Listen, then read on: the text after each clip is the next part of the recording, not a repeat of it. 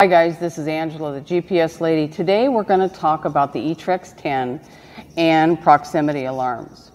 You can set a proximity alarm on a couple different things.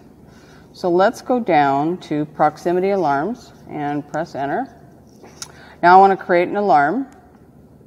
I can create an alarm on a point on the map, recent finds, I can search my cities, or I can mark it, or I can put an alarm on a waypoint. Now a waypoint, remember, can be anything.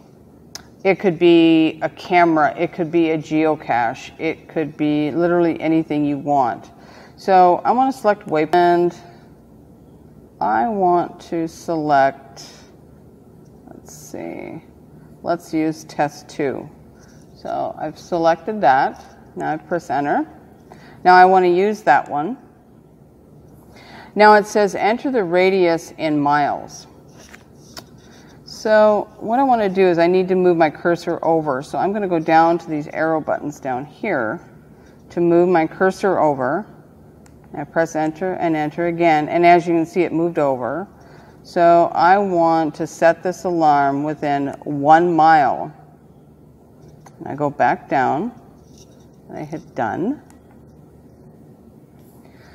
Now on waypoint test 2, I've created an alarm that will indicate when I'm within 1 mile of this waypoint, an alarm will sound.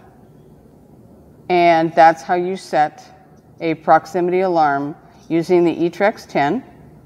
And happy exploring!